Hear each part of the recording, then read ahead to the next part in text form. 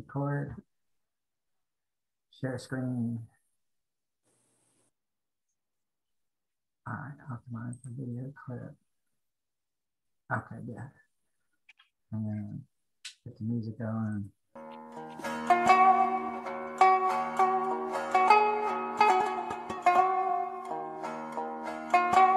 Some of these are more contemporary. Let's see.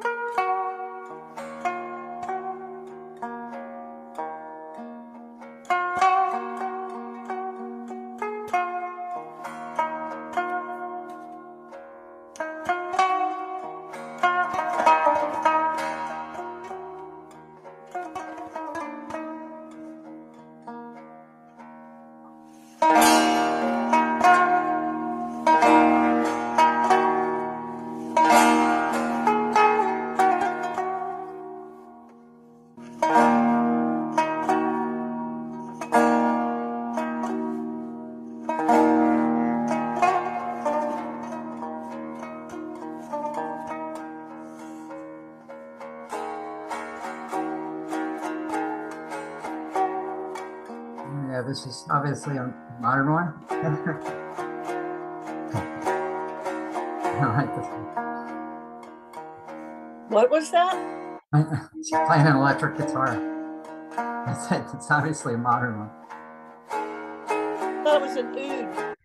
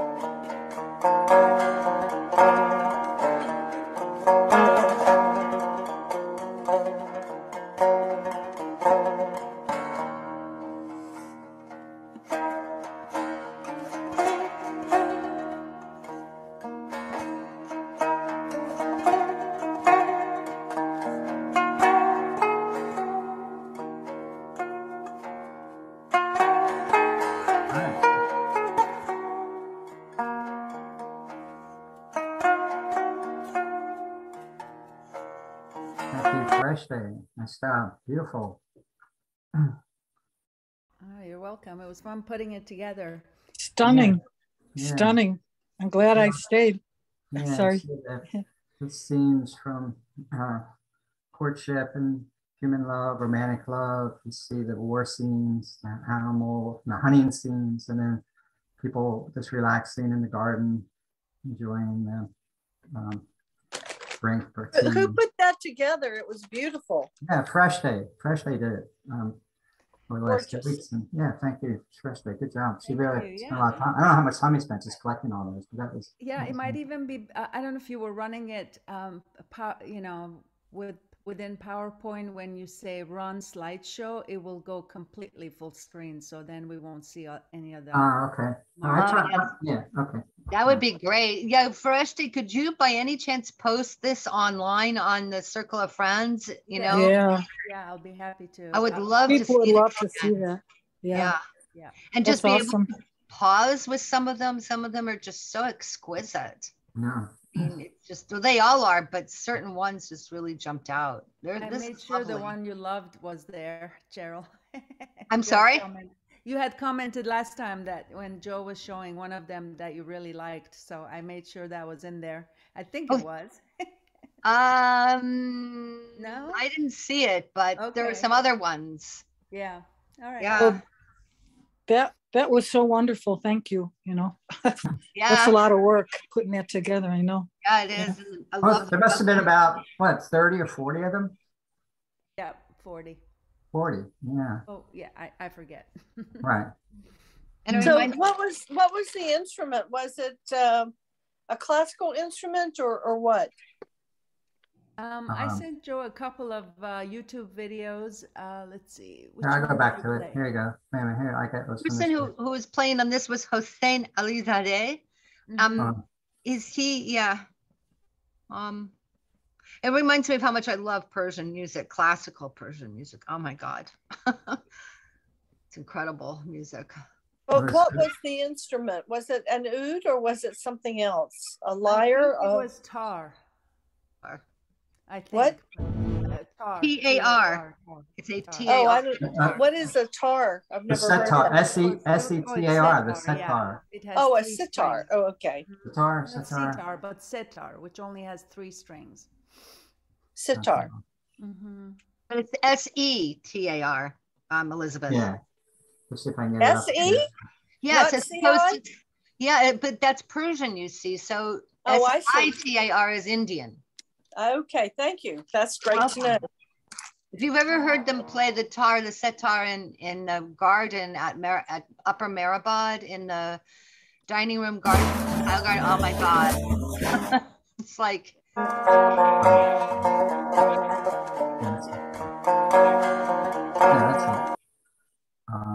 So it's called classical music from Iran, great masters of the setar, S-E-T-A-R.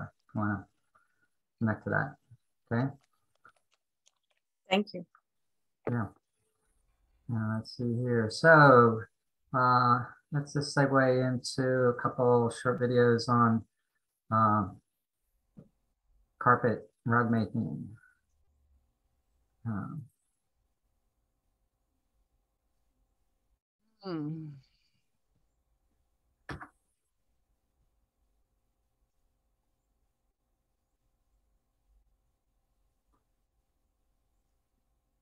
Weaving talent. بافند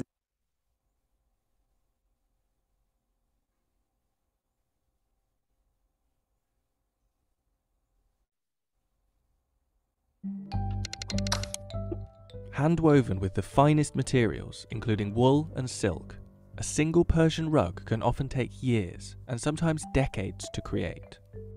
A high-quality Iranian carpet can cost tens of thousands of dollars, with antique rugs fetching even higher prices. So how are Persian rugs made, and why are they so expensive? Although several countries are associated with the term Persian rug, authentic Persian carpets and the traditional methods of producing them originate in Iran. Every Persian rug is regarded as a piece of art, which reflects the history and culture of Iran. There are many varieties of Persian carpet, each distinguished by their materials, patterns, and weaving techniques. From the floral designs of Isfahan in central Iran to the intricate fine details of Qum carpets and the strong, compact Bijar rugs from the western Kurdish village. Gabe rugs made in the Fars province of southwestern Iran are perhaps the most traditional carpets, characterized by their bold designs. یکی از زیبایی‌های گبه اینه که شما همون چیزی که تو ذهن بافنده هست رو می‌بینید. یعنی میشینه یه وقتایی اینجوری بوده که مثلا می‌نشسته توی حیاط خونه‌اش، جنگل و کوه و دشت و مزارع و حتی گوسفندها و چیزهای مختلف که می‌دیده رو نقاشی می‌کرد. اصلا گبه از اینجا به وجود اومده. Traditionally, Persian rugs are made from sheep's wool, which is boiled, spun, and dyed by hand. These bright and elaborate yarns are dyed with natural colorings from plants and insects. In many regions, such as Yazd, hundreds of weavers may work in the same factory at any given time. However, here in Fars province, where carpet weaving is recognized as part of the UNESCO Intangible Cultural Heritage List, the materials are distributed to small villages for tribal women to weave in their homes. میگفتم هر خونه‌ای ممکنه بر فراخور سایز خونه‌اش دار همون سایز داشته باشه. مثلا طرف خانمی ممکنه خونه کوچیکی داشته باشه، دار کوچیکتری داره و فرقی که دار فرشای فارس میکنه مخصوصا حالا تو گبه و اینو سخت میکنه بافتشو، برای بافنده خیلی سخت‌تر میشه، اینه که دار فرشای فارس زمینیه.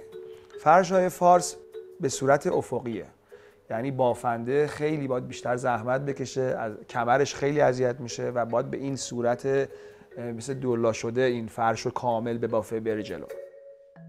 The process of weaving a Persian rug differs slightly with each variety, but generally speaking, a bed of foundation material called warp is installed into the frame called the loom. Starting at the bottom, weavers then feed wool in between the warp, tying knots called weft on each one. A highly detailed silk rug can have over 1,000 knots per square inch. However, most carpets are not valued based on knot count, but rather their materials, design, and overall size. و به طب هر چی فرش بزرگتر میشه، خب زمانش بیشتر میشه و یه وقتایی یه گبه ها یا یه فرشایی که مثلا یه گبه هایی که مثلا خیلی بزرگترن دیگه یه نفر نمیتونه ببافه، احتیاج به 4 نفر 3 نفر کنار هم با هم باید اینو بیارنش به قول معروف بالا. خب این ضربه در مثلا یه گبه 12 متری رو اگه یه نفر بخواد ببافه شاید 2 سال طول بکشه، ولی چون 4 نفر با هم شروع میکنن به بافت تقسیم به 4 میشه، مثلا میتونه تو 6 ماه 7 ماه این بافته بشه. 1 متر گبه رو تقریبا بین 1 ماه تا 2 ماه یه نفر میتونه 1 متر گبه ببافه. Whilst some varieties of Persian rugs follow design specifications, gabe carpets are often completely improvised, with the weaver adding traditional motifs such as goats, trees, and dolls. با فرمول نداره. اینو باید با گوشت و پوست و استخونتون حس کنید. کلکیت زدن رو، بافتن فرش رو، گره ها رو درست چیز کردن. جالب این که کسی که مثلا یه فرش قشقایی خوب میبافه، این نمیتونه بره یه فرش تبریز خوب ببافه، یا اون کسی که یه فرش تبریز عالی میبافه نمیتونه بره یه فرش شاید اصفهان خوب ببافه. و جذابیت و بامزه است اینو بدونیم که جالبه که هر منطقه‌ای یه فرش رو میتونه خوب ببافه. The origin of these rugs dates back at least 2,500 years ago, during the reign of the Persian Empire, which spanned across neighbouring countries, including what is now known as Turkey. The legacy and tradition of carpet making still remains there. In fact, in 2018, Turkey exported $1.9 billion of hand-woven carpets worldwide, far higher than Iran's total of $35 million. As such, Turkish carpets can sometimes be regarded as authentic Persian rugs. The most expensive Persian rug ever bought was a 17th century Persian vase-style carpet, which sold at auction in June 2013 in London for $33.8 million. Wow. But despite Iran's rich history of producing handmade rugs, the tribal rugs produced in rural villages could be under threat from a lack of young weaving talent. بافنده اولین پلشه، خب مطمئنا کمترین سود رو میبره تا هی میرسه تا بخوایم اینو واقعا. خب این خیلی تعداد زیادی هستن که وسط این از شاید ارتزاق میکنن از پول این فرش، ولی آره بافنده خب چیز کمتر از همه اینا نسبت به هنری که داره گیرش میاد. خب این متاسفانه اشکال کاره. من میتونم بهتون حالا با این وضعی که میبینیم قول بدم شاید 15 سال دیگه بگم این زودی نهایتاً چیزی از فرش هنریه که همه نمیتونن یادش بگیرن، باید تو خود اونها باشن. متاسفانه جوانترهاشون، دخترها و کسایی که خب توی خونه های عشایرها مثلا مادرش فرش بافت، وقتشون، حوصله‌شون، حسشون نمیذارن واسه یه فرش بافتن، چون مادرهاشون رو دیدن که چقدر شاید بیمار شدن، مریض شدن، کمردرد، دست درد اینا. بله فرش تقریبا تا 15-20 سال دیگه با این سیستم که داره میره جلو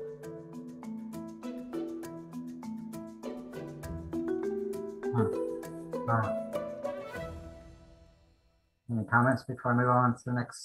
I have another one.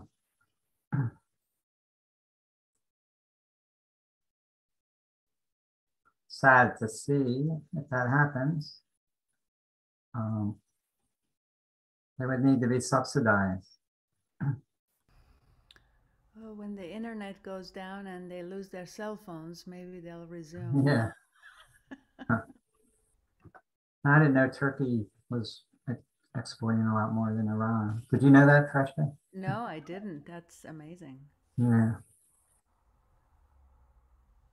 35 million isn't a lot in 1 year.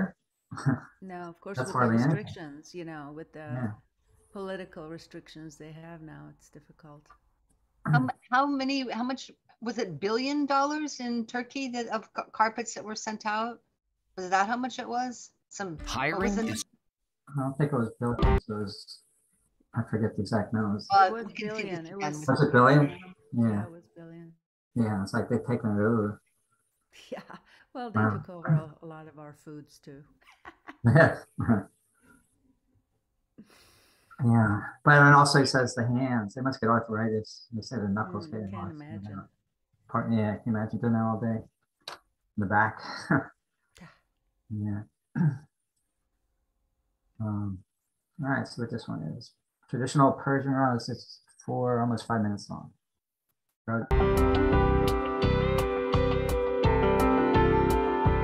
Hi, my name is Yak Zaman, and we're at our gallery Heirloom in the North Shore of Long Island. Today we'll be talking about traditional Persian rugs. We'll be focusing on antiques from the late 19th and early 20th century. The origin of rug weaving is obscure at best. The oldest surviving fragment is 2,500 years old, and that piece actually displays an evolution of weaving that predates it by some time. The art form continued to evolve in the 15th century to the 18th century is generally known as the golden age of rug weaving. And this was during the Safavid era and what is now modern-day Iran. Rugs from the first golden age are very rare, and it's unlikely that you'd come across rugs of that age unless you're at a Christie's or Sotheby's auction, and then very infrequently as well. But the second golden age of rug weaving was in the late 19th century. That's when there was interest from Europe and America in this art, and rug production was ramped up, and we started to see some very good examples of weaving back in the marketplace. This rug right here is an example of a sampler rug. This was created to show the marketplace in Europe and the United States what a larger rug could potentially look like. So they would show the field design here, and then a border and how it interacts with the field here. So if the people that were taking orders in the United States or Europe like this, they could make a production order of many in this type of style. So this is a great example of a bijar sampler. Bijar was a rug woven by Kurdish people in the northwest of Iran. The weaving style of it is very densely packed. For bijars, the weavers would actually wet the wool as they were weaving it. So they'd pack in a lot of extra wool. They call these rugs the iron rug of Persia because of their durability. This next rug is an example of a Farrahan from western Iran. It's from the turn of the century. It's very finely woven with a good color combination. This Haredi pattern is actually a very common pattern, and what it displays is a water garden. Surrounding the rosette and diamond in the center are these four symbols, which we call mahi, which is the Persian word for fish. This rug is a mashad from the eastern province of Khorasan in Iran that borders Afghanistan. It's a great example of traditional design in a Persian rug. This rug has a central medallion and a pattern that's actually symmetrical. If you take one quarter of the rug and flip it diagonally or from bottom to top, it's an exact symmetrical replica of that quarter. What's interesting about this rug too is when you get to eastern Iran, a lot of times you use different dyes. The red of this dye is not madder root, like more commonly found for rugs in the west of Iran. It's actually a dye called cochineal, which is a pigment that's derived from insects. This next rug is a kurman from the 1880s, and it's from central Iran. These rugs were very sought after by the European market, and they were actually influenced by that demand. The red, the cochineal again, is actually a dye that came from the insects that was exported to Iran by European firms. So that really speaks a lot to how much this was influenced by European taste. These type of kurmans are called lavar kurmans, and that's how people in the trade differentiate a kurman of this quality and age from a more inferior kurman or more common kurman. A lot of the flowers we see in this rug are more European in nature than the traditional palmettes that we see in a lot of the other Persian rugs. This next rug is a sultanabad. It's from western Iran and it dates from the late 19th century. These were created in villages, and they took a lot from the Safavid motifs and designs. They took the patterns, they enlarged them, they added larger borders, and they added more contemporary colors at the time. So from the period of when these were first created until modern day, these have been some of the most sought after rugs. They go really well with English furniture and American furniture. Everybody from the Guinness family to Adolf Hitler to Sigmund Freud have owned sultanabads. Thanks for joining us today at Heirloom. I hope you enjoyed the traditional Persian rugs. We hope to see you again soon. All right, if you buy one for him, the Circle Center gets the cut. Just joking. I have a little experience with cochineal. Okay. When I was out in Colorado, I was learning how to dye with the Indian dyes, American Indian dyes, and they told me about cochineal. These are little tiny bugs that are pests on prickly pear cactus, and you go out and you scrape them off. I mean, they're tiny, tiny things. You scrape them off and then you dye with them. But it was amazing. My husband and I went out on slick rock and trying to dig this stuff off, but it was really neat. Cool. Then when I started working with kids and with dyes, I would order it already freeze-dried cochineal. Right. But it's kind of neat to use it. Say it again. I was looking at this. Sorry. Cochineal. Cochineal is what's it made from? It's bugs that are Bugs, pests right. on prickly pear cactus. And Okay, so what yeah, the they're color red. is the same as the red and the Yeah. fruit of the prickly pear cactus. Right, they're like beetles, right? They look like beetles. Yeah, yeah. I see. Okay. But a little goes a long way to make nice Right. colors. I would get pinks, but not really reds from Right. it. Yeah, it all depends on water and everything. All right, let's look at one more. This one looks interesting. This is a 5-minute. Reading rugs, understanding the symbols and images. Let's try that one for the last carpet one.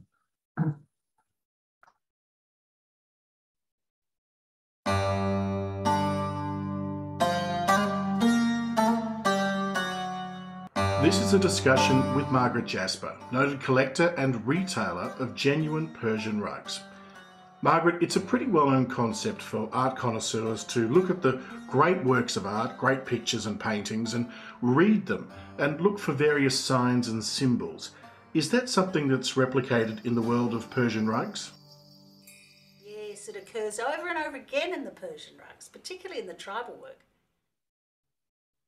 Well, within the rug there are many symbols, but the first one that's through all of them and is in other rugs as well is the border. You get a border on the rug which is there in Persian rugs to keep the evil out. And when you get really intricate edges, like this one, the borders, 7 borders, it is like a brick wall and a barbed wire fence.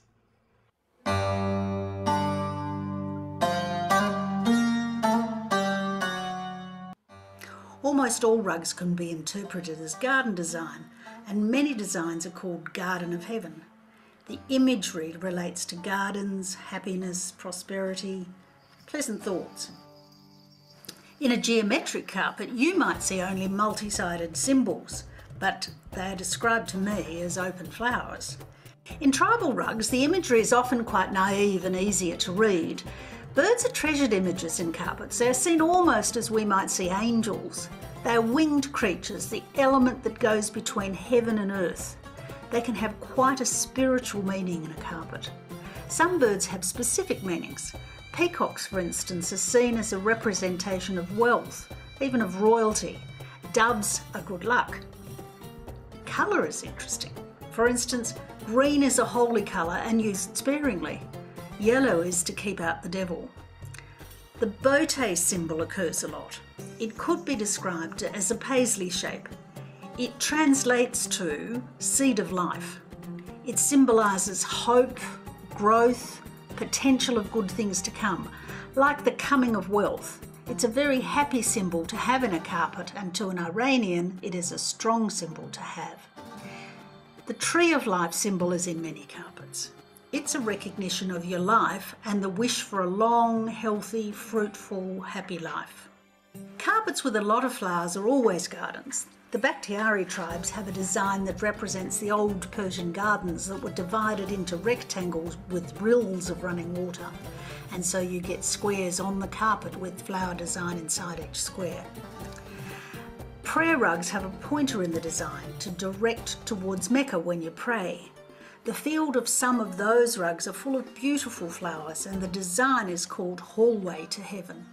There are many, many symbols in carpets, particularly with the tribal work. In the tribal work, they will involve the family, the work they do, and the images are often of what they see around them. So for instance, you have the sheep and the goats and dad looking after them. You've got the tent and the camel with its camel cloth on it, and even the flowers that are the wildflowers out in the middle of the desert.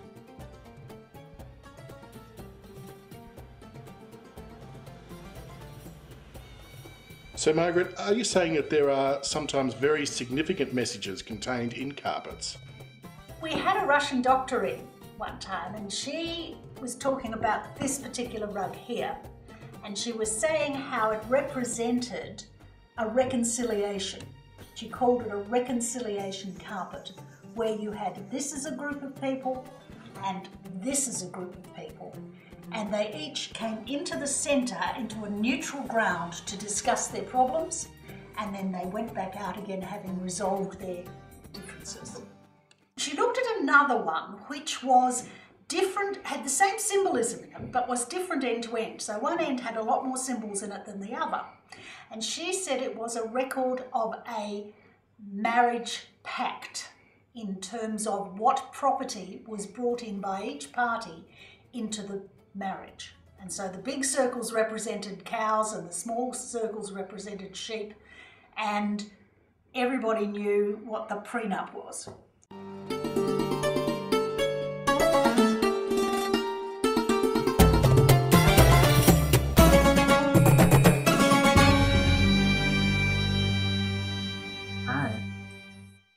Okay, sure we could spend a lot more time on carpets and carpet making, but any other comments? I want to go on to just a few on the calligraphy, but any other comments about carpets, rugs you may have owned? I learned something, which is that border is about keeping the evil Yeah. out. That was cool. Yeah, I didn't know that. Yeah, right. Did you know about the reconciliation ones or the marriage? Yeah, I had heard that. Yeah. You had heard that, right? Yeah. But they've gotten, the good ones have gotten so expensive. I mean, I guess 30, 40 years ago, you could buy one, but I don't know about now. You can still find bargains, I think. We have a rug dealer over in the mall where the Circle Center is. Uh-huh. I don't know how long they're going to be in business because of COVID, but Right. they have some nice selections there.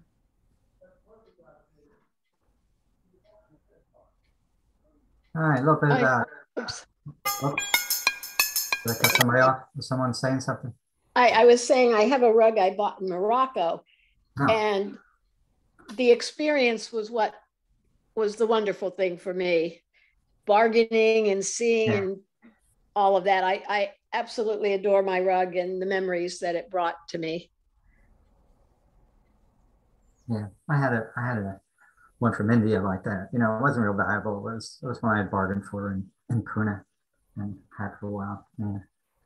Yeah, I love this rug. You still have it? You Ooh. have it? Yeah. Yeah. Okay. Absolutely, it's in my living room. What color? I guess I could show you a picture. Let me think. How can I do this? What's the main color? The main color is turquoise. Turquoise. Right. All right, I'm going to see if I can show a picture of it. All right. I'm going to go off. Can you see it? Yeah. Yeah, that's my rug, and now I'll look at it differently with a little more knowledge. Oh, right, okay. But it wasn't the cost of what they said, but you did have to bargain, and they told us to do that. So it was a fun experience. And my friends who were there refused to bargain, so they didn't get a rug. I mean, they just said, well, tell us the bottom price. And they said, no, we can't do that. So they didn't have any fun or any memory. So it is in my will that she receives the carpet if I die first.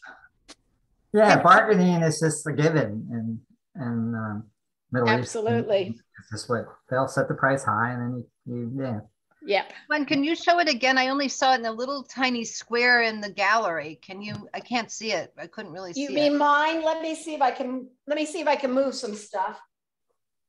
I don't know. Well, if Joe can she does do that, Joe? When there's Wait, I'm going to move stuff that's on top of it. Sorry. No, it's just that it's such a small image on my screen. It's just in gallery view, which is about 1 3/4 by 1. Oh my gosh. I mean, did anybody else see it larger? All right, wait a minute. Oh, there. I'm going to take a picture of it. Can you see it? Yeah. Oh, Okay. look at the aquas. Oh, that's beautiful. Oh my Yeah. goodness. Hold the camera still. Just hold it still for a minute. Joe can spotlight her. Joe, do you know how to spotlight people? Wait a minute. Because then she takes up the screen even if somebody else is talking. How do you do that? Spotlight for everyone? Yeah. Yeah, but I don't know how to do it. There you go. There you go. Yay! So try to hold your camera still. Just hold it still for a minute. Yeah. All right. Yeah. Beautiful color. Can you go down a little bit to the middle part? So we can, the middle. Back up. Back up. This is the middle, the white. And then on either side is this image. Yeah, that's the one that's interesting. Can you make that center and so we can see the whole shape? I don't know. See, I'm upside down. There you go. That's better. Okay. Yeah. Can you move it up? You move away from it. I mean down. Back Can you up. move it? There we go. Now it's centered. Yeah. Okay. So wow, that's nice. I just love it. Let me show you the edge. It kind of looks like a modified Thunderbird. And I like the cream colors. I like the soft pastel. Yeah. Oh, look at those open hearts. Those are beautiful. Yeah. And there's like pinkish grays. There's Yeah. little pastel. That looks like a puzzle, the pinkish gray. What's the size of it? I'd say about 3 by 5. That's what I was going to say, 3 by 5. So yeah, so that's something you could travel with. Roll up. Yeah. Joanne, where did you say you bought it? I'm going to turn around. She said Morocco. Bought it in Marrakesh, Morocco. Wow. Yeah. And they were using that aqua color there. That's very interesting. Yeah. Yeah. But I mean, the experience was so wonderful. I mean, How long did it take you to get your price? Like 20 minutes, half hour? How long? oh, at least, yeah. And we had tea. I have pictures of us buying it, but we had tea that they gave us. And my husband just shut up and let me do it all because I loved it so much. But it's harder and harder if you're into that bargaining process for 20 minutes. It's almost impossible to change your mind, say, I don't want to buy it. He's pulled out. Oh gosh, no. Well, I knew, and I knew more or less what it would cost. So I went that way, but I just love this carpet and love the experience of it. And now that I'm learning about way things mean things, that's even neater to look at it. Cool. Yeah. Elizabeth is showing something. Yeah. Yeah, I thought this was Turkish, but it's actually from Tunisia. But the turquoise color is just really gorgeous in it. Can you see it? And actually, that shape looks like a similar shape to one of those rugs. Oh, where'd you get that, Elizabeth? I bought it from somebody selling international stuff. It's made by Le Souk in Tunisia. So I guess Le Souk would be a bazaar. So it came from someplace in Tunisia. Oh, it's a bowl, right? It's a bowl, okay. Yeah, it's a long bowl. It's actually for fish. Right. It's beautiful. I use it for bananas and squash and things like that. Nice. It's fun. Okay, Freshly's got her bowl here. Oh, that's pretty. Oh, I love that. Look at that one. Oh, yes. Whose are you looking at? Oh, that is pretty. Fair stay. Where did you This one from how do we Iran. get her? I brought a few plates like How am I still on? I want to see other people's. Oh, there it is. Okay. Oh, that's gorgeous. Wow. Joe has you on spotlight. Yeah, oh, I want to be unspotted. I don't know how to unspot you. Actually, where was that made? What part of Iran? Isfahan. Isfahan. Do you know anything about the symbolism? The green and the blue on the outside and the middle? No, I don't. But it's a mandala. Basically, a lot of these plates are mandala shape. I haven't studied the symbology at all. There's some birds in the middle, and this is hand painted, really. Really? Yeah. Beautiful. Perfect. Yeah. Anyway, we can do more show and tell if there's time. I have 3 or 4 carpets here. I can show you guys. Oh, that's nice. Hey, want to show us one? Go for it. All right. Which one? Do you want to see the round one or the? Okay. Well, there's stuff on this one, but it's very pretty. So how do I get you on?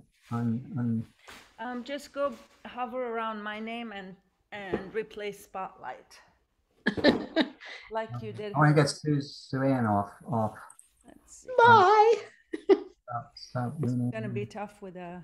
Oh, wow. Look at Ooh. that. That's gorgeous. Beautiful. It's kind of It's a an red old rose. one color. that came That's from my. one of the ones they talked about, but I can't remember what it's called. Yeah, I can't either, but this one has been in my family for a long time, certainly since I was born, and that's been 60 Wow. years. And I'm sure my parents had it way before then. So I had to schlep it all the way here because, you know, I just had to keep, Gorgeous. yeah. And there's another one in the under the dining room table. That's easier, harder to show, but this little one is more round. Oh, wow. Oh, beautiful. So pretty. I love that color. Thank you. It's kind of like Yeah. a seafoam color. These are all very tightly woven, and he said the price beautiful. wasn't based on that, but that was false. The price is very much based on how tight the weave is. A number of knots per square inch or something, right? Yeah. Yeah. That's one of the primary things, right? Exactly. Okay. Yeah. Thanks. Good. Yeah. Give us your address. What is it? You've been here, Joe. You just didn't notice. Make sure you lock your door. I have a nice fake one. I have a nice fake one from Home Goods. Right. Petroleum. I have a couple of rugs, but I don't know if they're from Persia. I don't think they are. Walmart's. Right. Okay. So, all right. Cool. Thanks for sharing that. Still a little calligraphy here.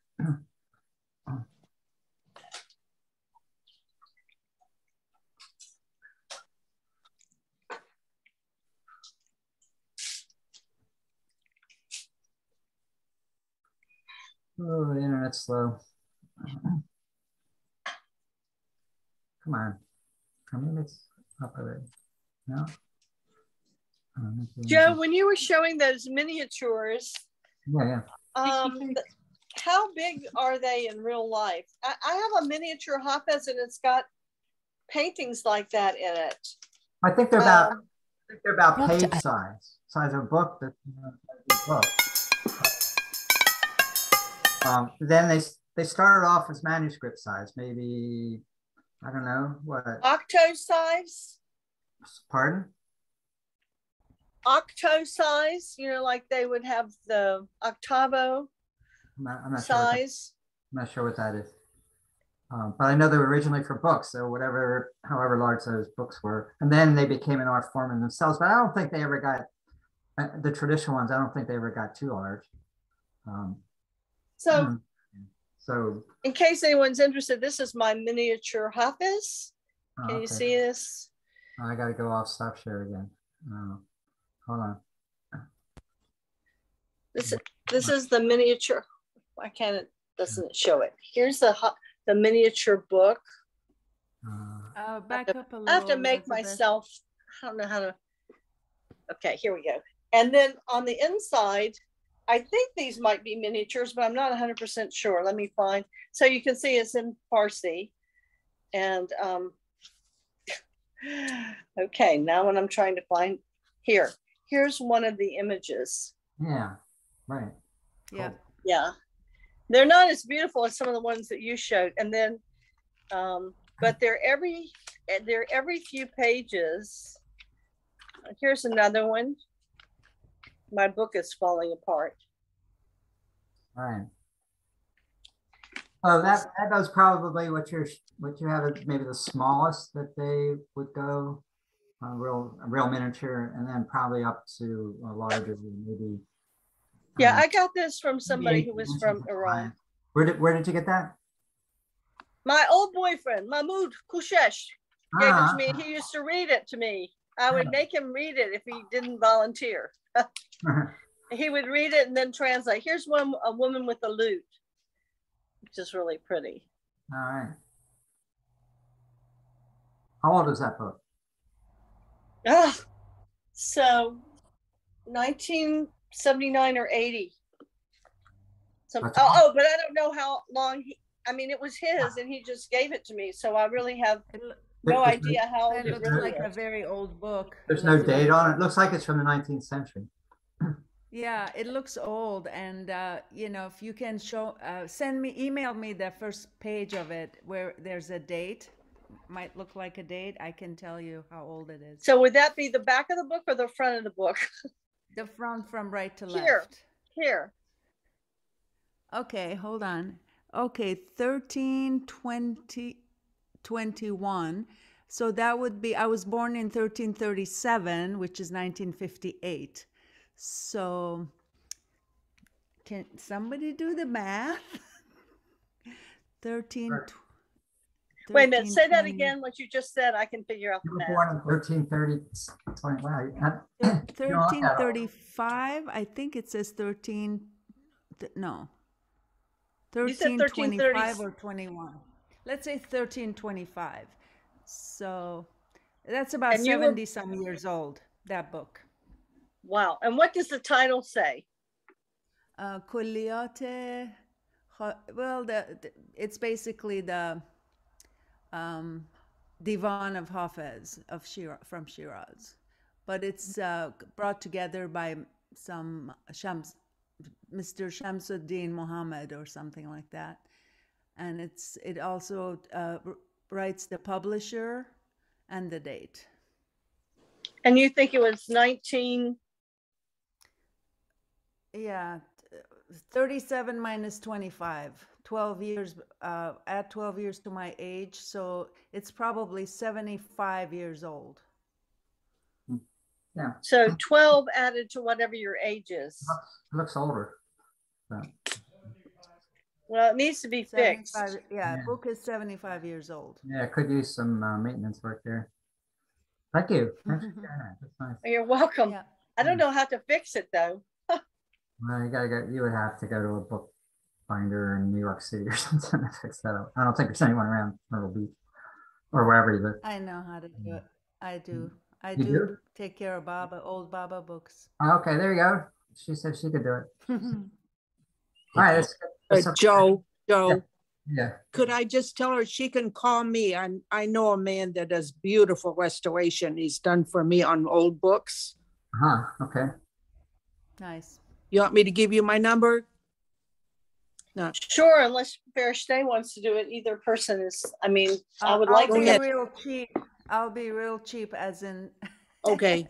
This is not cheap. But okay. This person is professional. I'm sure he's gonna do a better job than me. I'll just write down Fairstay, I have your number. Who is the person who's gonna give me a number?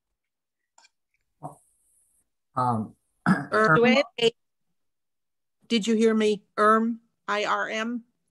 No, IRM. That's okay. my first name. Last name is Kate, Cate.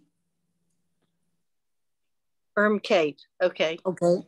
The number is 843 357 7299. Okay. Thank you so much. Sure. Okay, great. Thanks. All right, so let's look a little bit at the calligraphy.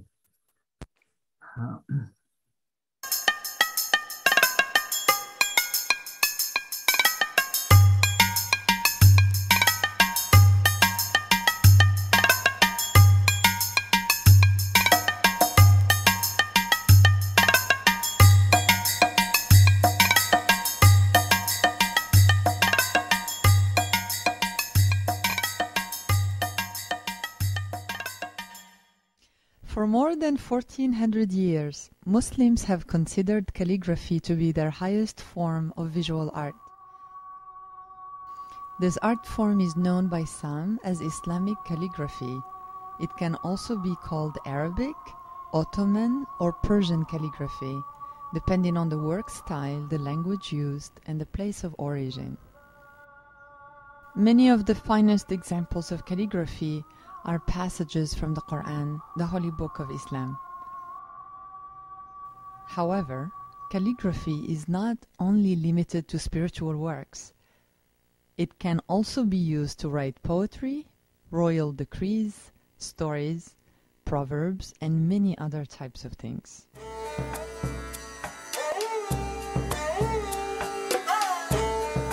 The Arabic alphabet is used to write Arabic, Persian, Ottoman Turkish, Urdu, Pashto, Sindhi, Malay, Kurdish, and many other languages. After the Latin alphabet, it is the second most widely used alphabet in the world. The Arabic alphabet has 28 letters, all representing consonants, and is written from right to left. Letters in the same word are connected to each other. Some letters share the same base shape. In these cases, dots above and below the shape differentiate the letters from one another. In order to accommodate the needs of other languages, new letters and other symbols were added to the original alphabet. Each letter of the Arabic alphabet changes depending on where the letter falls within the word. In this example, the highlighted shapes are different forms of the letter Ba. Just like in Latin calligraphy, there are many different styles of Arabic, Ottoman, and Persian calligraphy. The different styles are called scripts. Each script has distinctive shapes and characteristics.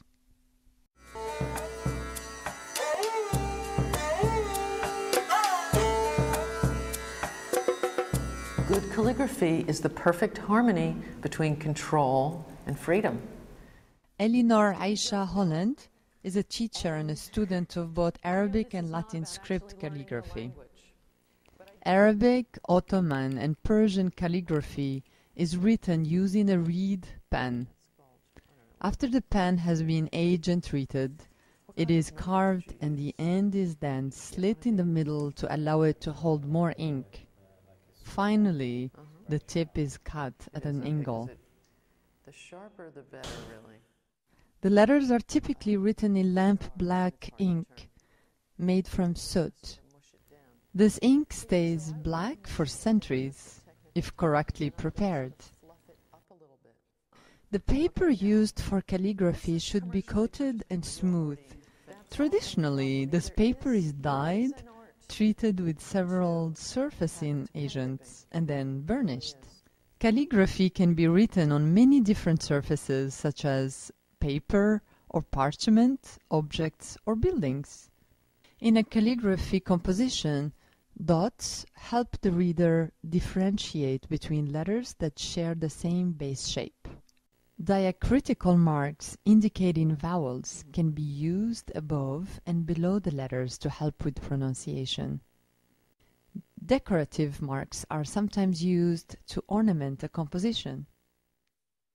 Words in a calligraphy composition may overlap each other. The calligraphy form of a letter can look different than regular handwriting.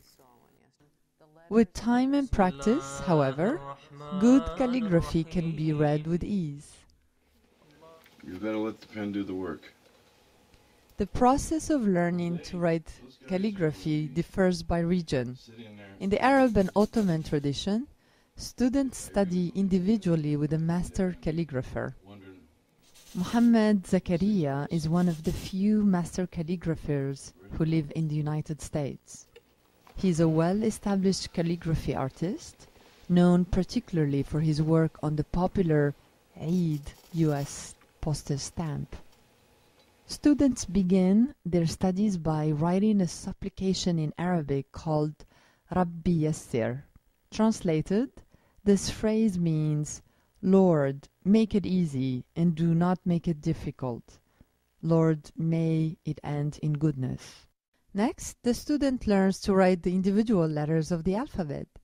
After that come letter combinations, and then the student moves on to write complete words and phrases.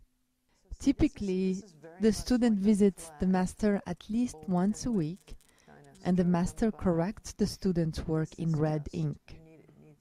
When the student has completed all the lessons to the master's satisfaction, he or she will be eligible for an ijaza or certificate, which will enable him or her to teach others. There are many modern artists using calligraphy in their work. These pieces include everything from traditional calligraphy compositions to multimedia creations and digital art. Please explore calligraphyqalam.com. Meet teachers and students of calligraphy, learn more about the different scripts, and test your knowledge of this exceptional art form.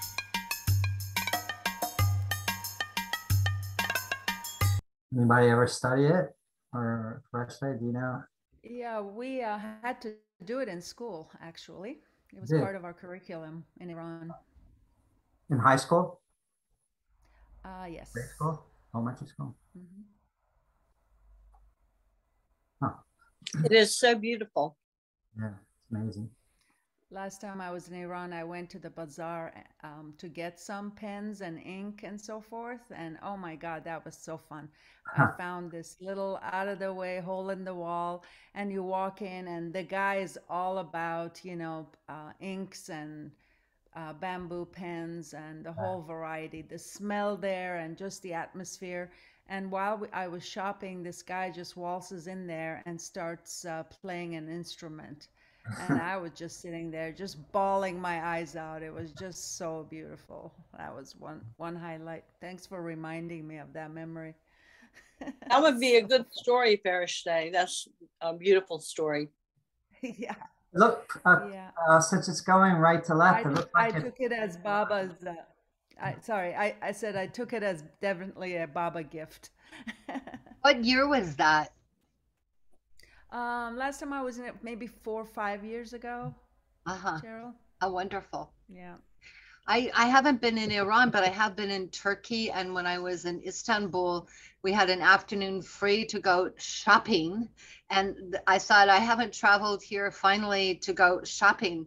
So I wandered around, and I was wandering by foot by myself in an old section of, which I would like to call Constantinople, but anyway, Istanbul. And I came across this huge plate glass storefront, and up above it was just, I assume now from what was being said, in Arabic, but it looked Persian to me. That's what I thought. And I just stood there for a while, and I thought, should I go in? And I pushed my face against the glass, and there was only one man there. And when I came in, he went behind the counter, and he refused to speak English to begin with. And obviously I was English speaking. And there, I looked in the walls, and there were this incredible calligraphic images all over the walls, framed. And I asked him what they were, and he didn't answer right away. But since I guess I seemed really sincere, which I was, because I was stunned by them, he said that they were the meditations that students did in the school, meditations on the name of God. And on different text from, he didn't say where they were, but different texts. So I was one that really stood out to me. It was like, it was so powerful. And I said, what? And so then it turned out he could speak a little English as we talked. And I said, what does that mean? Because they all had inscriptions underneath them. And I said, what is the title of that one? And what blew me away is, guess what the title of that one was? Don't worry, be happy. The everything and the nothing. Really? Wow. And that just stunned me. And I really wanted to buy it. And I said, how much is it? And because there was no one with me who could bargain. And he said $300 US, because I had told him by this point I was from the US. And I said, is there any chance it could be less than that? And he said, absolutely not. But he didn't use the word absolutely. And I still long to have that. And it was circular. You showed a circular pattern, either Fareshte did or you did, Joe, in one of the YouTube things you were showing. And it was all of this calligraphy in circle. And what blew my mind was they were meditations. They were from students in the school, and they were meditations on God. And calligraphy is one of the ways of meditating, which I think is good. And I still to this day would love to have that piece. So, yeah. He got his business card, maybe. Yeah, I think I'd have to go back to Istanbul, but while you were showing today in this meeting, I felt like if I could ever go back, I would go try and find. I was just wandering the streets. It was a very, very narrow street. They're very narrow streets. And I don't know how the tourist buses get down them, but they seem to. But there was nobody else around. He was the only one in the store. I was the only person there. It was just so cool. Talk about memories. I would try and one of the things I regret when I was in India for 5 years, I'd have to leave the country every 6 months. And I could have gone to Turkey, to Istanbul for 3 months. And this one, I chose Malaysia, and which I didn't, which was boring. So I really wish I'd done that. Spent half the time in Greece, half the time in Istanbul. Oh, well. Do I have time to tell another? Cheryl, maybe the guy didn't speak to you because it was against his religious orthodoxy. Yeah. I don't know. He finally started speaking a little bit. I think, it was just that animosity towards the West, but that's my sense. If I had had someone Persian speaking or Arabic speaking with me and I had disappeared, I think it would have been a lot less money and, I could have done it, but I didn't have, I didn't have a credit card in those days. This was back in 1980. Yeah, when he says absolutely not, you don't take that as literal, right? Fresh Day, I mean, that's the starting point, and you go from there. No, that's the price. He said, how he said? He said, that's the price. Yeah, so what? So those are the words. That's the price. It just came to me. Stand there and you lowball him, and then that's just the how they do it. Yeah, they're not gonna give you an opening right off. May I tell you one more story? Do we have time, or do you need to move on? There's a couple other things I'd like to cover. Okay, well then I'll just wait till another time. It's about seeing the hair of the head of Muhammad, and it was in a museum, and they had it guarded with at least 6 men with rifles, but there's a whole story to it. I mean, little details, but that was phenomenal. We didn't see the hair. That was all in a box within a box within a box. And it had 12 feet of bulletproof glass in front of it. And before the 12 inches, I'm sorry, 12 inches of bulletproof glass, these 6 guards with rifles and a whole cordon in front of the bulletproof glass. That was how they were guarding in a museum there.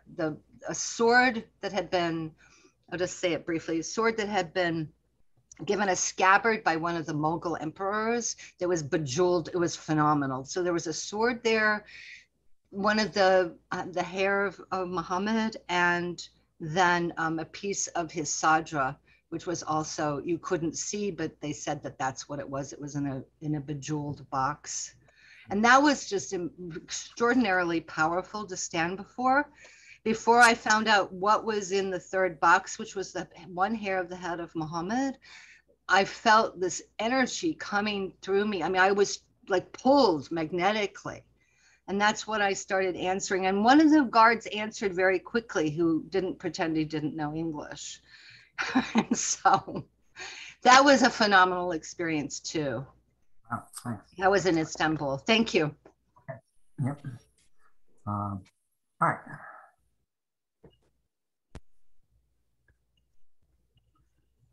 Did I get the other one?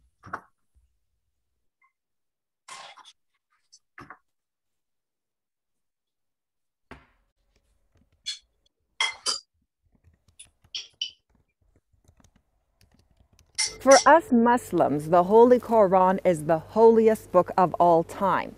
Unlike the Christian and Hebrew Bibles that contain sacred events and texts, the Holy Quran contains the exact words of God that were revealed to the messenger of Islam. That's why it's known as a miracle. Since the Prophet of Islam passed away some 1,385 years ago, Muslims from around the world have been paying tribute to the Holy Quran one way or the other.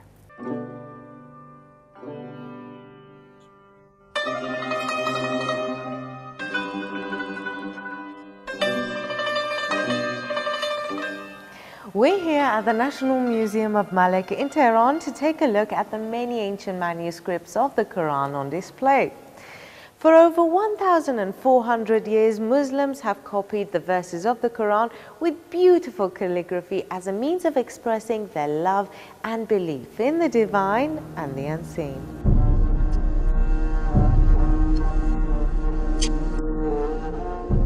Have Have you ever heard the term Islamic calligraphy? It's the artistic rendition of the handwriting prevalent in different Islamic lands and includes Arabic, Old Turkish and Persian. The emergence of Islamic calligraphy was of course strongly tied to the Quran. Early copies of the Quran are important because they are proof of the development of the written records.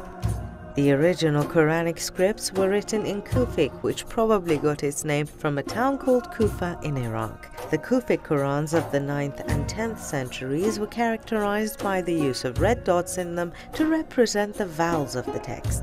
As Islam took root beyond the Arabian Peninsula, it became necessary to establish a standard text. A beautiful cursive style called Nasr first appeared in the 10th century, and it has 3 variations: Thuluth, Riqa and Muhaqqaq.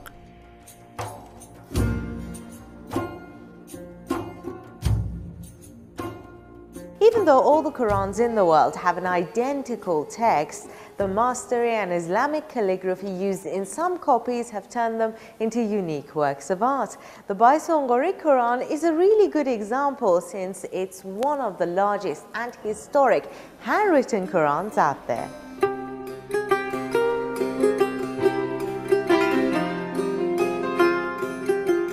این قرآن به لحاظ خط و به لحاظ کاغذسازی بسیار حائز اهمیت هست. این قرآن به خط محقق نوشته شده و چیزی که مورد توجه کارشناسان هست علاوه بر خطش کاغذ اون هست که در اون شرایط این کاغذ درست شده. این قرآن در ابعاد 105 در 187 تهیه شده و یکی از شاهکارهای هنر کتاب‌آرایی در ایران هست. Muhaqqaq is a majestic style used by accomplished calligraphers and was considered to be one of the most beautiful and difficult scripts to execute. Unfortunately, the general use of this style lessened from the 18th century onwards. If you take a second to think how long it must have taken to write these beautiful scripts, you'd be astonished. And just like any other unique antique work of art, many different stories surround the creation of this Quran.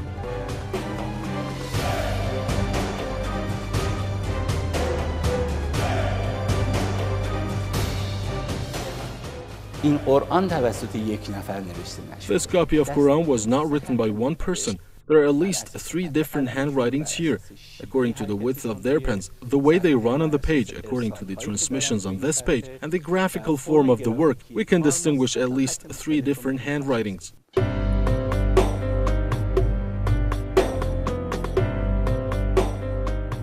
According to one story, this Quran was written by a Timurid prince, Ghiyas-ed-Din Baysongor, also known as Baysongor Mirza, in the 14th century.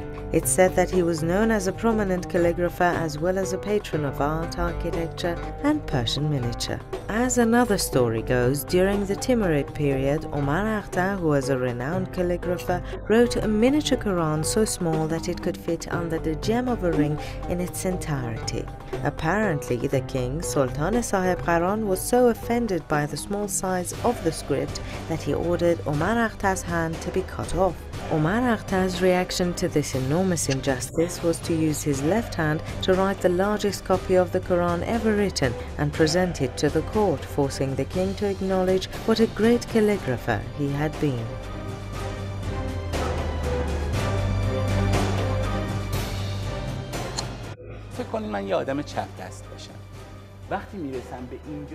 Now, suppose that I'm left-handed.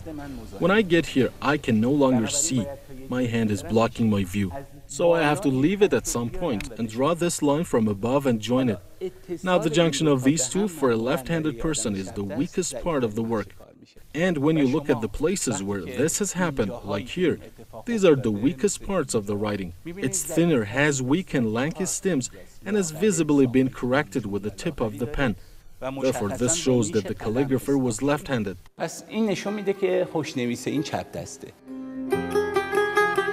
was going to ask about that since I'm left-handed. I thought maybe it would be, since you're going right to left, it would be ideal for left-handed. So I guess it's not. It runs into problems. When a writer steps out of his or her comfort zone, they are bound to make 1 or 2 mistakes, no matter how small or insignificant they may be. It's by spotting these mistakes that the experts can prove that the Baisongari Quran was not written by just one person. مثلا شما می‌بینید در خط محقق For example, you can see these in the Muhakkak script that are called transmission, like the ve or vav and the re, which are drawn and look like a sword, whereas in the Toulouse script it goes upwards. This was written by someone whose hand was more used to writing in the Toulouse script. Can you see the word zaytun or olive? The ze is written in Toulouse.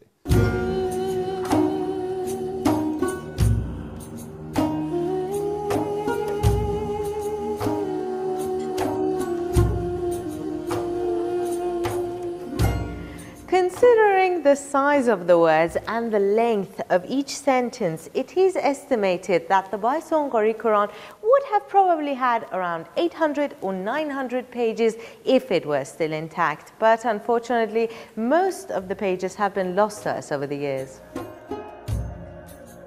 Maybe if we had all the missing pages of the Baisongari Quran at hand, we could dig deeper and uncover the mysteries of its past. But for now, we have to be content with what we have managed to gather and preserve. This is Gulnaf Farnudi for Iran.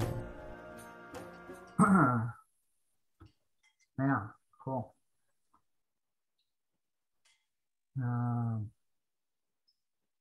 All right, so any comments on that?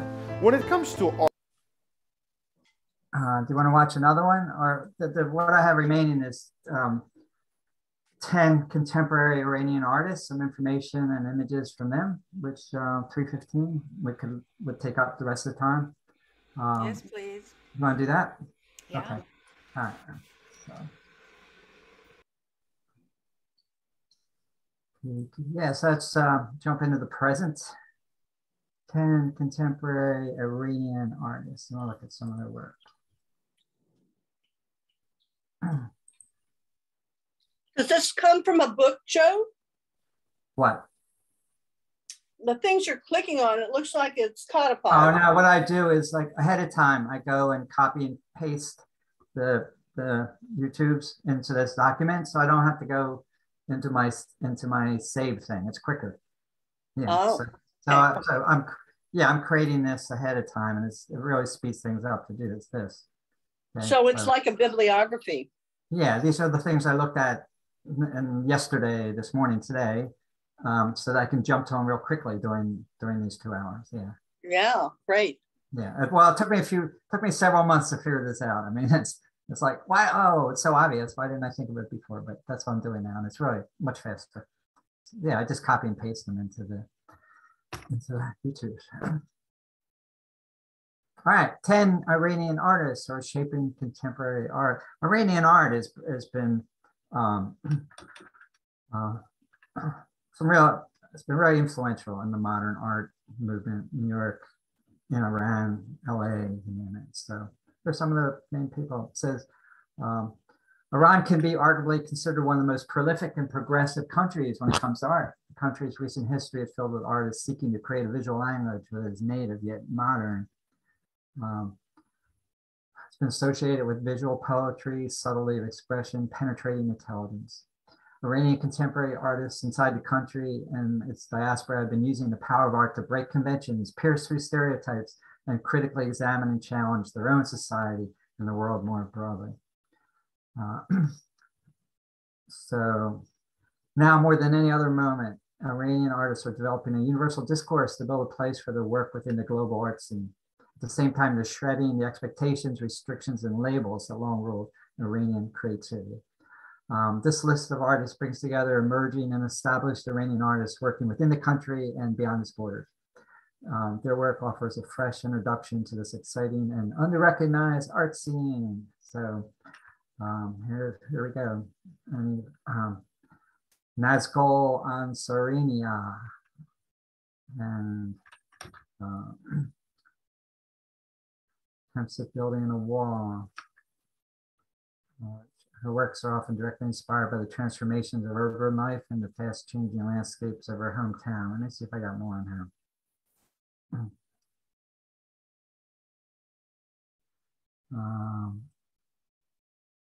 I think that's her home.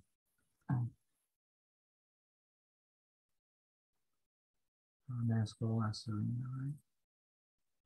This one.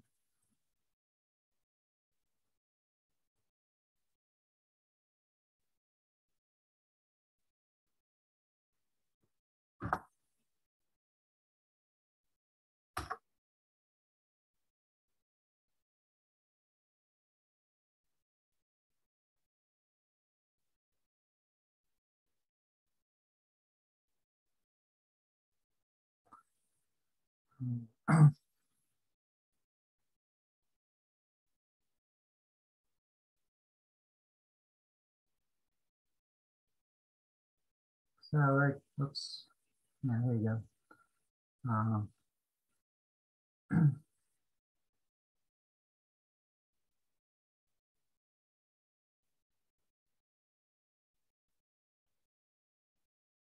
So digital video.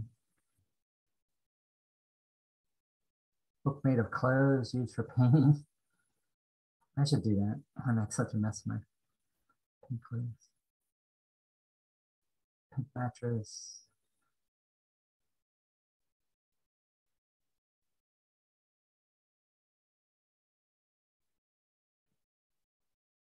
Any bird lines, any human lines, bird deterrent spikes, wire razor. Okay. All right, so all very contemporary.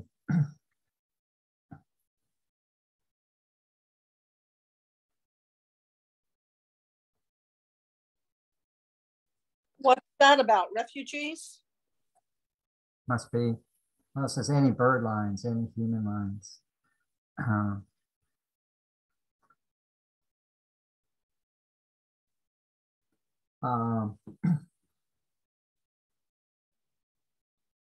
Yeah, borders, prisons, exclusion zones. Ad infinitum. Yeah, you got it. Stay away, stay out, you know.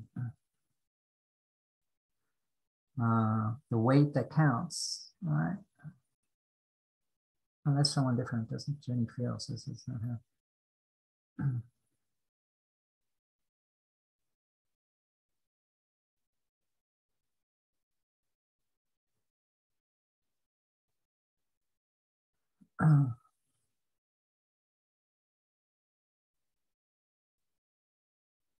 Okay, it's one of them.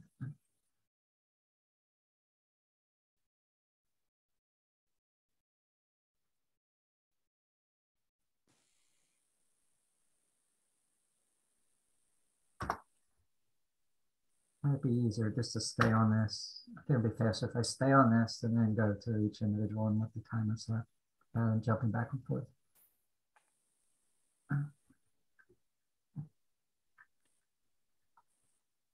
Do that. How'd that happen?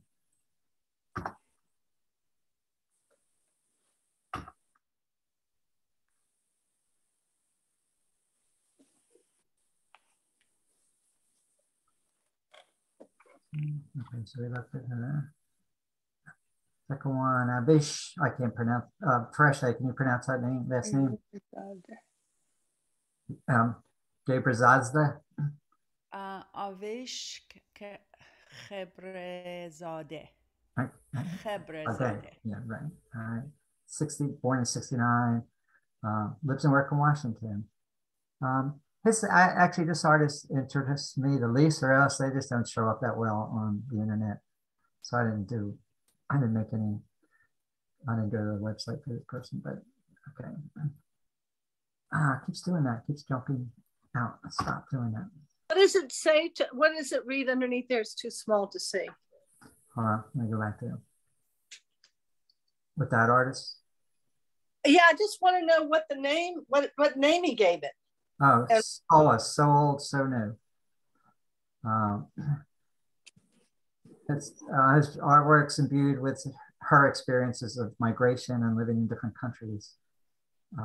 Dislocation, suspension, mystery, and estrangement are present in striking and melancholic work. This is Avish Kebra Hazdeh. Did I say that right? First day? Right. Okay. I've tried clicking on these view slideshow and it doesn't work, so I won't bother doing it. I've tried those, so it would have made it easier. Okay. But she presented her works in worldwide institutions, Rhode Island School of Design. And then in 2003, she was awarded the Golden Lion for the Best Young Italian Artist. YZ Kami, he's a painter, and when was he born? 56, lives and works in New York. And so he has this style of painting portraits, which is like, there's a diffuse quality to intentionally to the work. Let's see. So are those paintings or are those? They're paintings, yeah. Man with violin. Do you have any idea how they do that? That blurry? Yeah, we'll look at it. Hold on. He pursues an art historic to identify abstraction, mystery, mysticism, and meaning. Let's see. He got some international acclaim for his large-scale portraits. His meditative, intensely direct pieces offer viewers an emotional encounter with his subject. It's called Sumato, so portraits of direct expressions of the contradiction between the familiar and unfamiliar. Yeah, it's a way of just you're intentionally blurring as you're doing it, as you're painting, and maybe puts a final like a gray cast over it, so it's a single color of gray, or maybe it could be violet that also does the same thing. It looks like it's a photograph that's hazy. I mean, that's not clear. Right. Let's go to his, since we're looking at him, let's go to his, where is he? Here.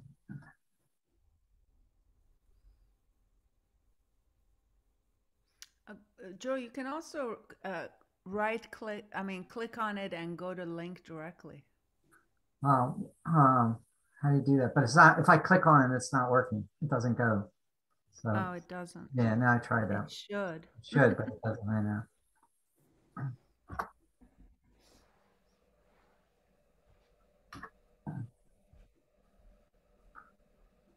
Geometry of light, KZ, a YZ coming. And there's a slideshow. Here you go.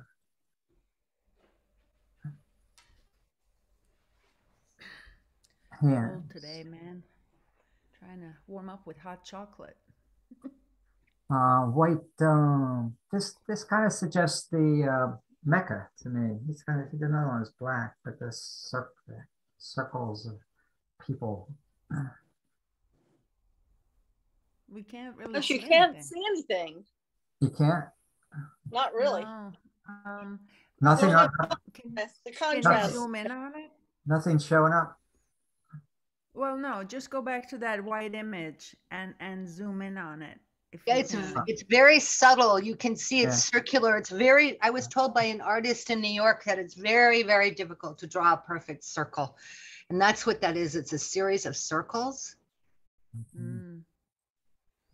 It's really beautiful. But you have to look at it carefully. Go back to that. Yeah. My eyes must not be good enough. I think that's how he meant it to be. Yeah, there's also I thought it was here, a dark version of this, of that. At least I saw it before, I don't see it now. It looks like a hurricane, the center of a hurricane tornado. But funny, because I see the sun emanating out. What I got was Mecca. And it's a Rorschach test, and you thought it was Mecca, which is a good one too. And I thought it was the moon. Oh, it's the moon, right? Where is that? YZ Cami. Painting. Let me see if it's here. Because there's other paintings.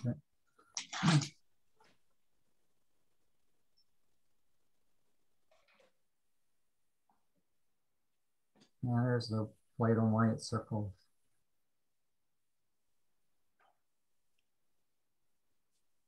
I like color so much, it's hard for me to appreciate the ones that are so subtle. Here it is. That's the one I was thinking. It's a black version of that with the black.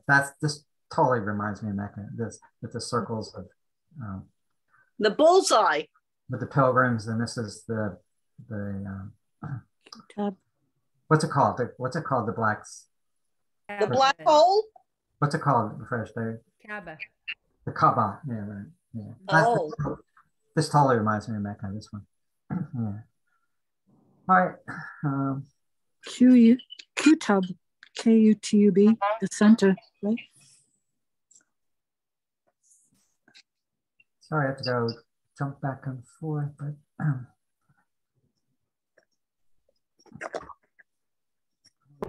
3:30. Okay.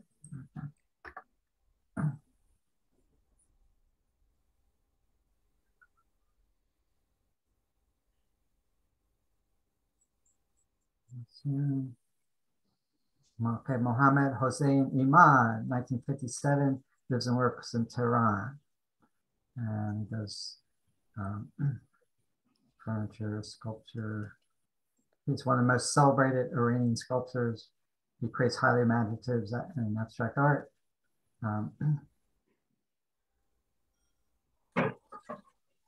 He's trained a generation of Iranian sculptors. He's a recipient of many awards, including an honorary diploma from the 4th Tehran Contemporary Sculpture Biennial, and he was selected as Artist of the Year at the same event. He's been commissioned to create public art for spaces across Iran, including Tehran's Goftaman Park and Shahid Beheshti University. And this one is, oops, Megda Lotpour, and she lives and works in Tehran, born in '83. One of the most promising new voices in Tehran's artistic scene. She creates paintings that are enigmatic, at times mysterious, using acrylic, light color palette. Oh, he portrays subjects including still lifes. Whenever I guess that was a male name, but he is.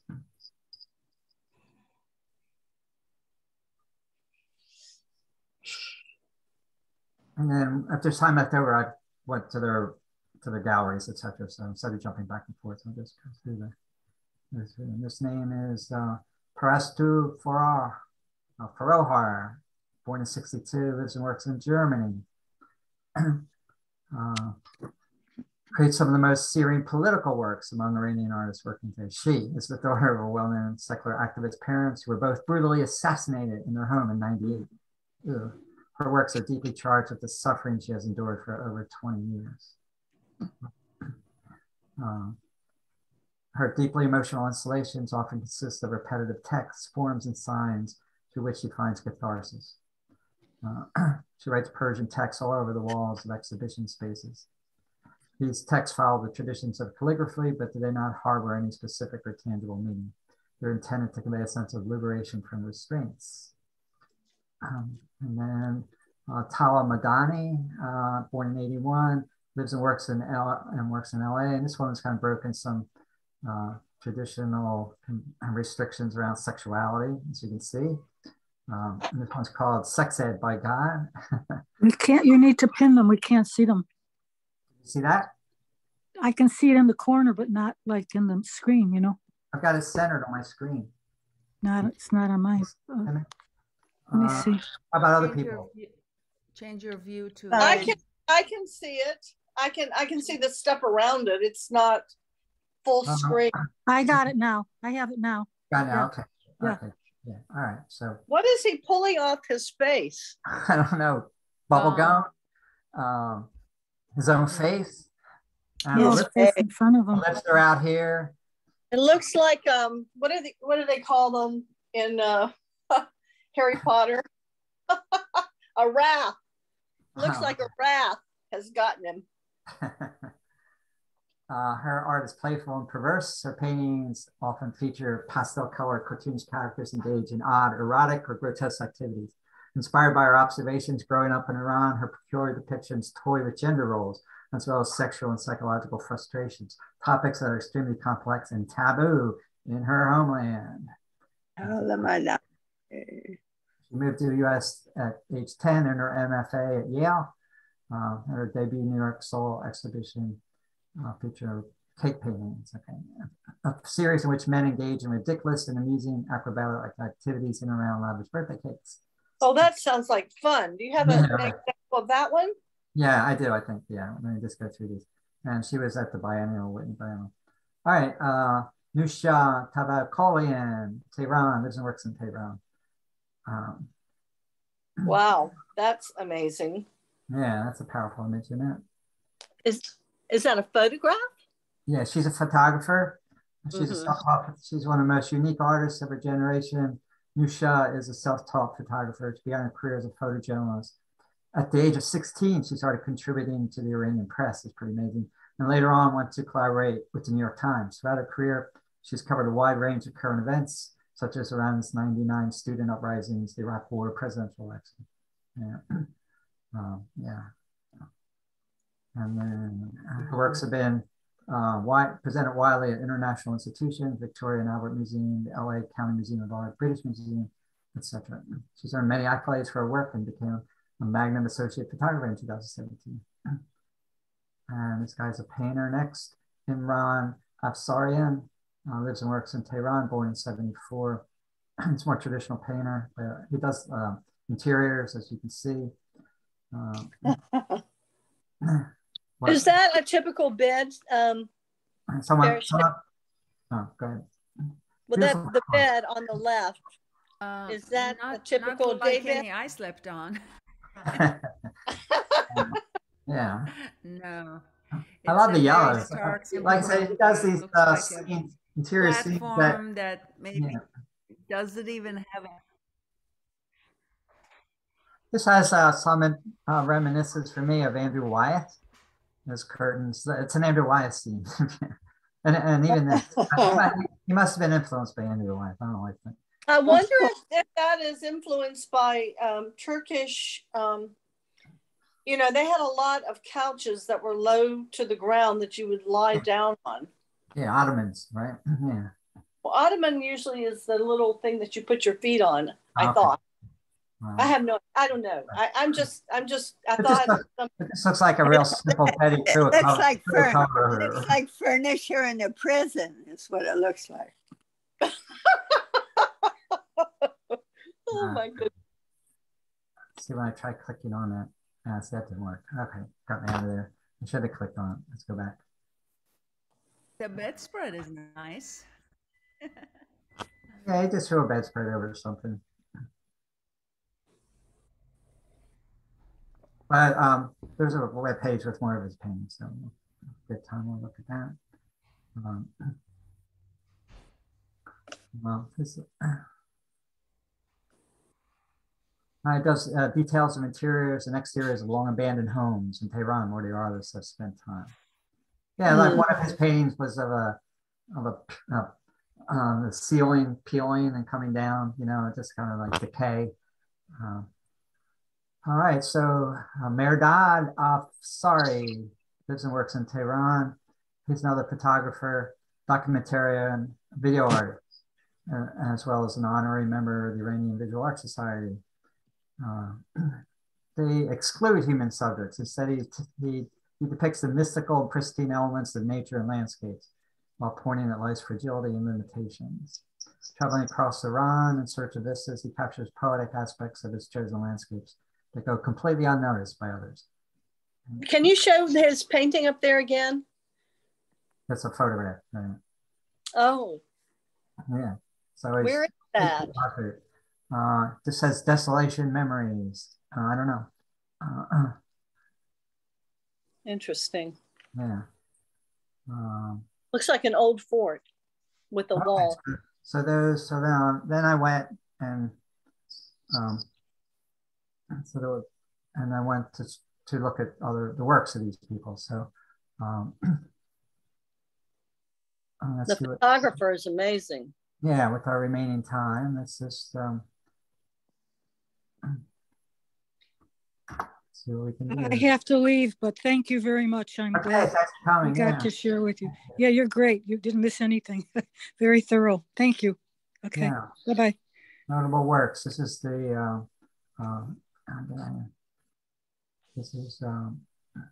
Nusha Tabakolian, born in '81. Photographer. Yeah, we like that one. Yeah. Yes, let's see. What is the third one? Let me just click on this. I think they're all, oh no, it doesn't. Okay, so if I try to enlarge it, it's going to probably, well, let me try it and see what happens. I'm afraid oh, okay, that's cool. View of Lake Urmia, Iran. You know where that is, Fresh Day? Lake Urmia, have you ever heard that? Yeah, that's in western Azerbaijan. Okay. It's a good sized lake. It's very salty. Are those salt mounds? Kind of a mineral. Yeah. Were those salt mounds the white things that look like rocks? Yeah, I think so. No, it looked to me like it's the edge of a lake or a river or ocean part that's frozen. Yeah. That's hard to know. I don't know how much she doctored it, but the red water, what that's about, where that's coming from. Yeah, I like that. I like that photo. It says Lake Urmia. That's what it says. Very clear. And that looks to me like frozen. Or the rocks. Icy cold at the moment. Lake Urmia. I like this image. Yeah. Like she's tangled up there and trying to break free of whatever is grabbing her.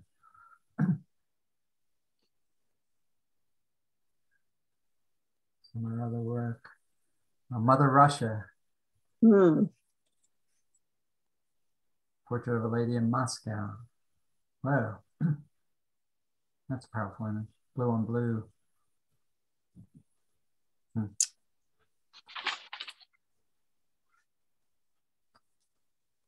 If there's any other, Freedom Square, Ron. You know what that is? You know where that is? First day, Freedom Square. Yeah, it's right in the middle of Tehran as you come in. So it's the kind of a Tehran monument. It's called Freedom Azadi. Is that ironic, the title? The balloons. Yeah. Okay. So that's Nusla Tavakolian. Beautiful architecture piece. Yeah. Avish, let's see. Nazgul, Syrian. I think we looked at that Hey, one. I found something about Lake Urmia. Okay. It's an Endorheic salt lake in Iran. The lake is located between the province of East Azerbaijan and West Azerbaijan in Iran, and west of the southern portion of the Caspian Sea. Let's see what else it says. Its greatest extent, it was the largest lake in the Middle East and the sixth largest saltwater lake on the earth, with a surface area of approximately 5,200 kilometers, 2,000 square miles, a length of 87 miles, a width of 34 miles, and a maximum depth of 52 feet. By late 2017, the lake had shrunk to 10% of its former size and 1/60th of water volume in 1998 due to persistent general drought in Iran, but also the damming of the local rivers that flow into it and the pumping of groundwater from the surrounding area. This dry spell was broken in 2019 and the lake is now filling up once again. The recovery of the lake has continued in 2020 due to above average participation and the actions of the Lake Urmia Restoration Program. Wow, great. Thanks for that. I'm glad to hear it. You got it as salt, which was right. Wow, very good. Yeah, and that kind of lake is a lake that is self-contained. I'm pretty sure that's what it is. I'll look that word up too, just to be sure. All right, this is Avish Kaberzadeh, and she's one who's lived in Italy and got the best Italian artist, even though she was Iranian. So here's a little video of her work. I don't know if I'll watch the whole thing in 7 minutes, but give it 2 minutes.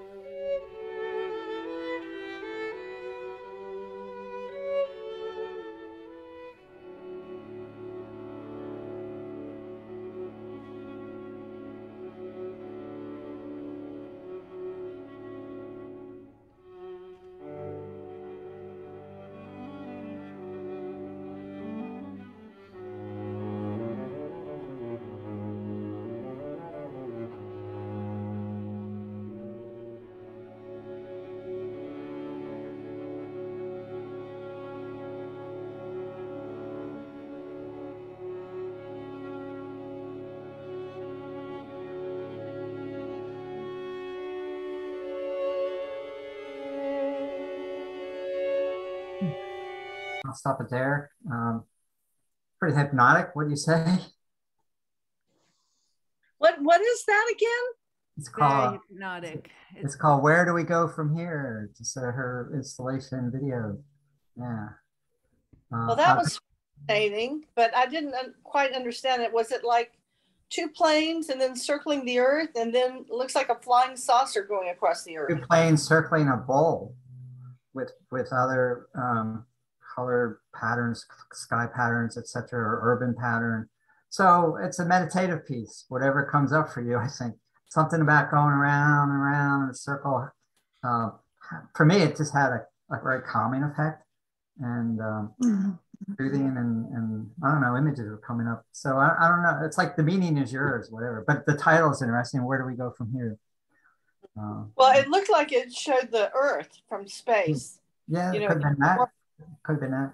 But this is a bowl. It's not the Earth. Yeah, I know that, but I was just saying it went across what I thought was the Earth, and I thought, I wonder if that was supposed to be a flying saucer in that instance. Could be. It's okay.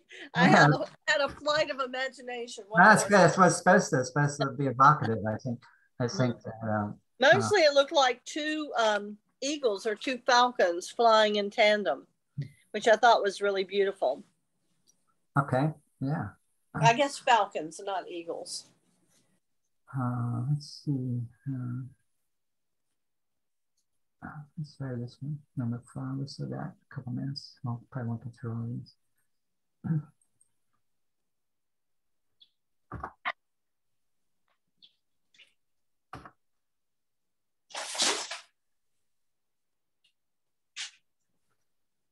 This is this guy that does the sculptures. It's Mohammed Hussein Imad, battling amnesia. What is that thing? Good question. It's like a bone or a... He works with wood, prey and dissection wood. Go back to that. Almost looks like a spinal column, right? To me. It looks like a bone, hip bone, and then a leg bone.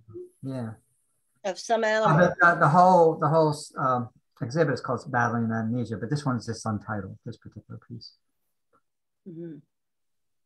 Because you didn't know what it was. Prey in dissection.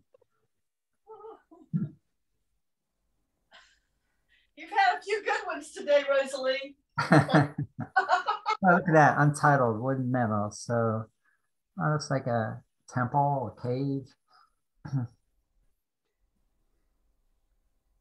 Looks like a bird cage. Bird cage, could be.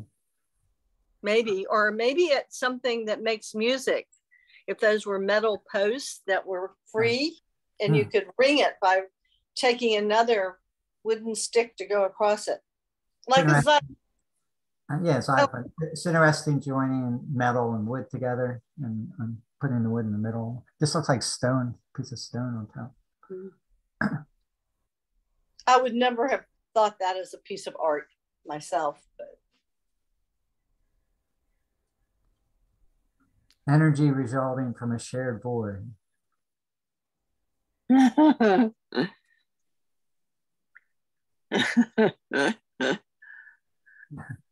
think it's funny. I don't get what is. I mean, well, okay. So I think like how you approach abstract art. That it's better not to ask what is it, because then you're trying to say, well, what in the real world does it, in the physical world that I know, does it refer to? Just kind of let go of that question and just look at it and see what images come up, what it might remind you of, any feelings that come up. That's the best way to approach an abstract painting. Or I'm not that good at that.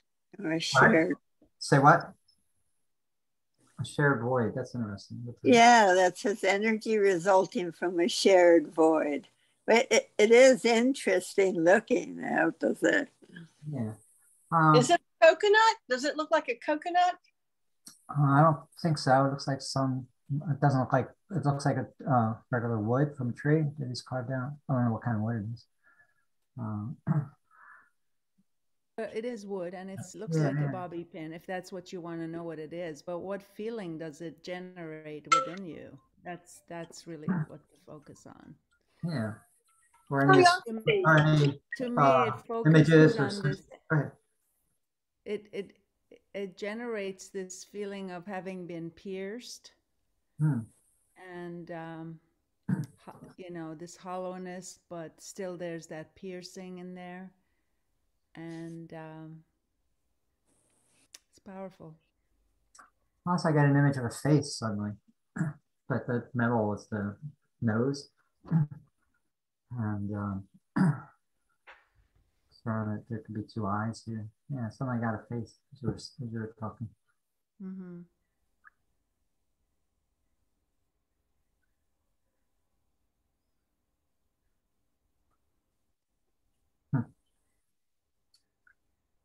Now kind of going Goldsworthy, huh? Right, yeah. And that's Andy Goldsworthy. That's the person I was thinking of. Yeah. Ooh, I like those wooden carton two-pieces pairs. Yeah.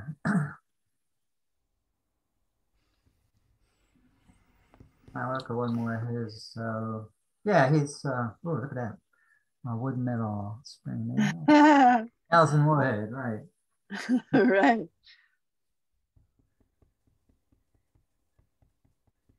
They're not like anything, it's just bringing together disparate elements, wood and metal, and they're not like anything functional or anything specific in the exterior world. It just has its own presence. Yeah. And that's typical for modern sculpture, abstract modern sculpture. Usually there's a flow pattern. Wait a minute. All right, let's do one more before we have to end. One more person. So that's him. Let's see. Artist. I think this is a photographer.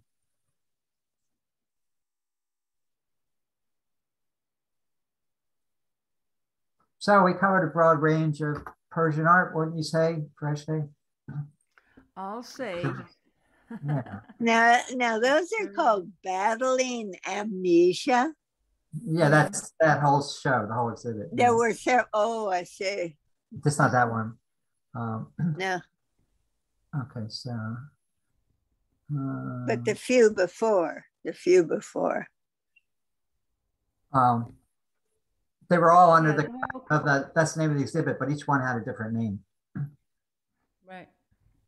Tala Madari, levitation, spray paint. Wow.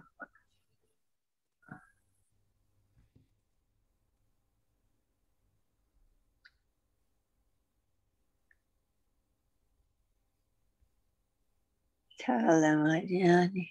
Smiley has no nose. Where is he? Here. This is Love Doctor. It looks like Smiley's cutting off, doing some stuff.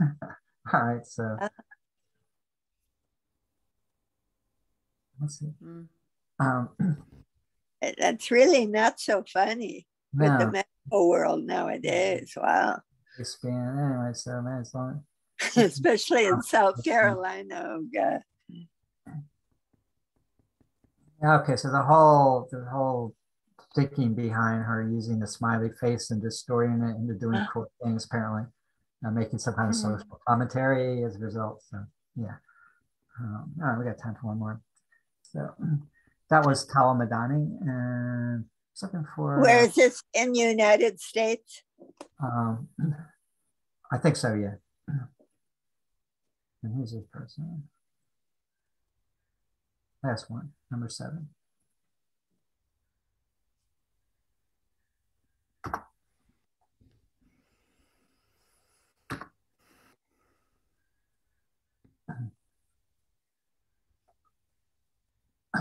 Parasto Farahua. Oh yeah. Wow. Grass is green, the sky is blue, and she's black. So the grass. So can we get to these? Can you open up? Yeah, so there's a whole series of these kind of black and white organic patterns.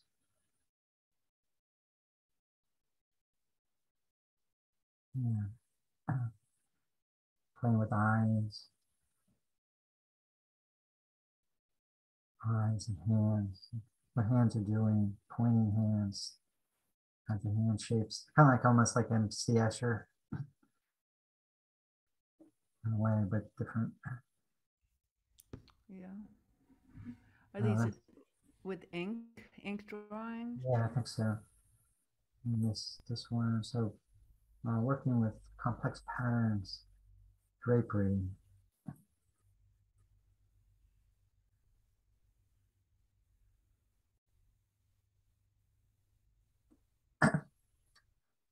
She's influenced by the history of Persian Oriental miniature and ornamental painting. And in this context, her history, her memory can only appear as fragments. Ornament dominates the surface, and its narrative can only create space in fragmentary and symbolic allusions, etc. We're down to 3 minutes. So yeah, it looks like drapes or fabric. But what's that? I guess they're paintings. It's a sublimation print on fabric. Wow.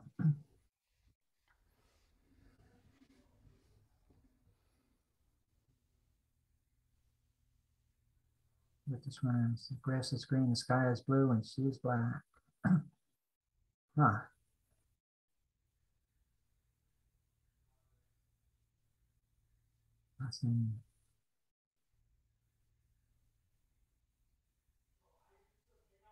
Oh, that's powerful, man. All right, looks like we should end it. Okay, so interesting. We covered a lot of Iranian art through the centuries.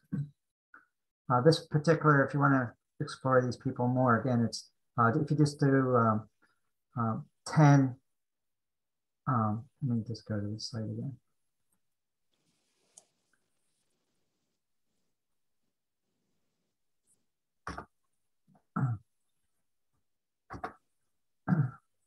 Ten Iranian artists who are shaping contemporary art. You would just have to Google that and it would pop up this page. Explore some more. All right, stop the share. Stop the recording.